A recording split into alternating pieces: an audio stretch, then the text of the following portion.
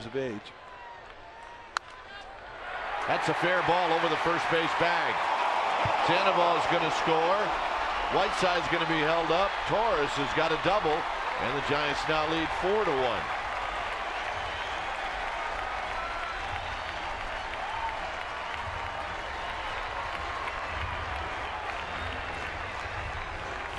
Fanda on the right field line nearly touched this, and it would have been a shame. If he does, he'd have been asked to leave.